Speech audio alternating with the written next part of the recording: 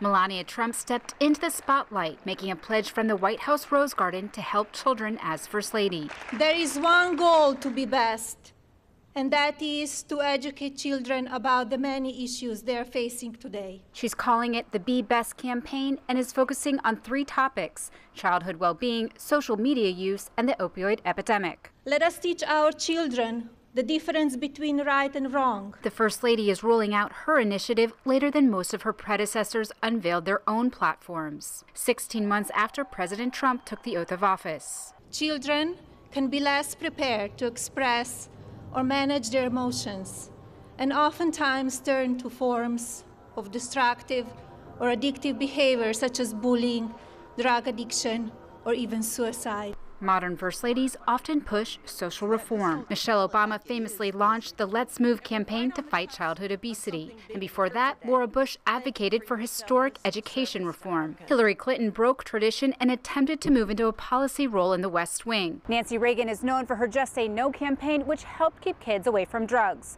Barbara Bush, who recently passed away, made literacy her own platform.